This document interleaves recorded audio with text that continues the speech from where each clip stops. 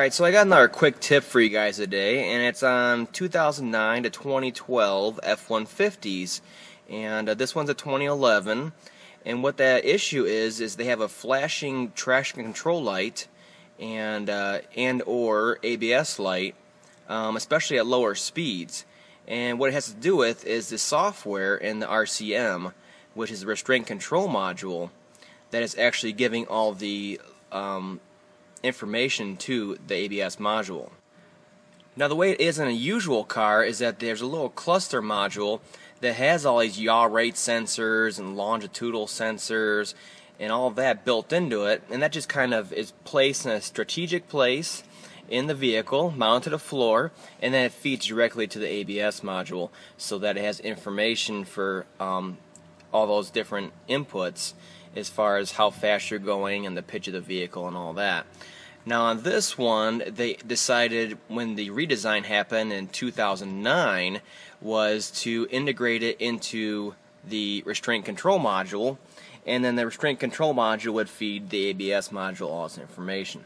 Well, those sensors are integral to the restraint control module.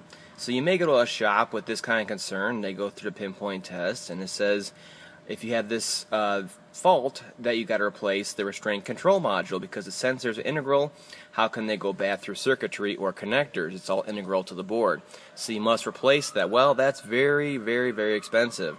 And if they don't know and you're not taking it to a dealer, you end up with a very big bill when in all reality there is actually a reflash out, and it does apply to the 09 to 2012 F150s.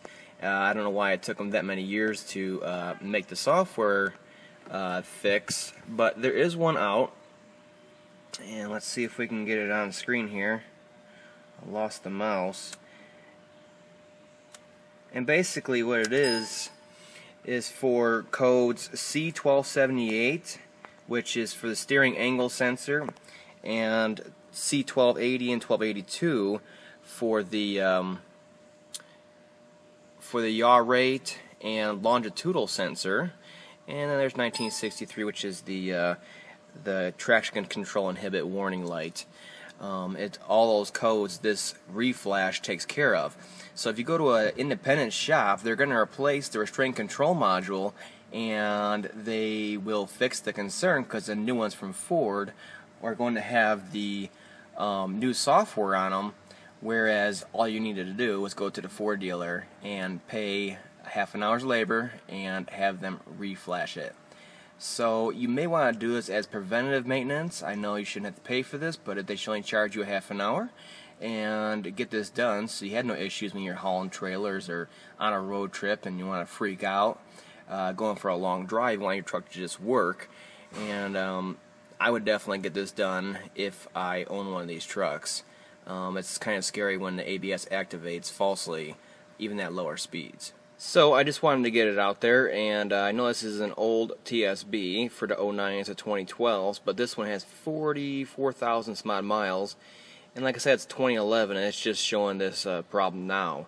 So what is this, 2014, May? So it can happen at any time, and it's still applicable to any of them out there that have not had this reflash done to the latest software level.